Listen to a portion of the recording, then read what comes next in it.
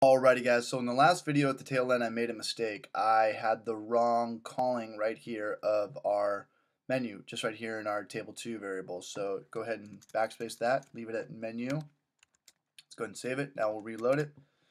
And it's back. But with our index.php page, look, our CSS is still off. So I'm sick of worried about our CSS.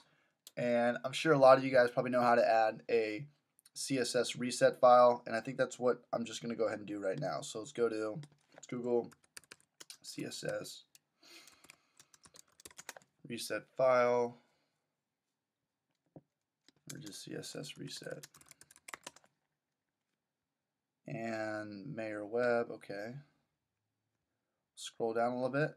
Let me pull this up at the top so you guys can get better visual of what I'm doing. I'm going to go ahead and copy and paste. You don't have to copy this, just go ahead and grab all this stuff right down to here. Let's go ahead and copy that. Bring this back down. Let's go ahead and track down our CSS folder. Excuse me. Let's open this bad boy up. And right at the top, because remember, cascading style sheet goes by the bottom will outweigh the top. So let's put this in, and anything that we had below our own CSS will outweigh that CSS reset. Let's go ahead and save that. Go back to our index page and let's reload that. Okay, so this padding got cleared up right here, but let's go ahead and add a little bit more CSS. So we'll go to our header 1. I'll just give it a font size of 36. And you know what? I'll give it a different font family as well. Finally add some style in here. All these web developers or designers would be proud. I'll just give it comic. Reset that. Village Park. That looks pretty. It's kind of like a Times New Roman.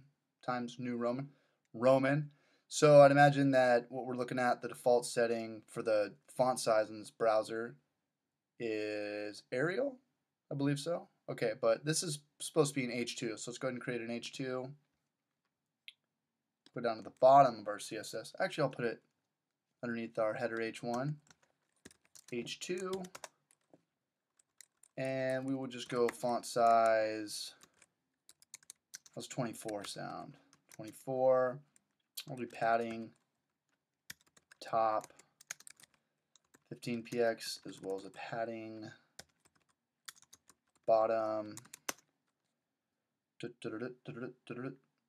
call it 15. Save that. Quick little video.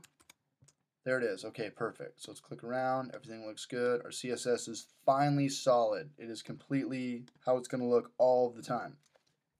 So I just want to do this because in the next video we're going to dive deep into the last part of our CMS, and that is we need to create encryption and a login system for our users with security, like the strongest security you could ever imagine. We're going to go ahead and build. So good luck with this, guys. Sorry about the video.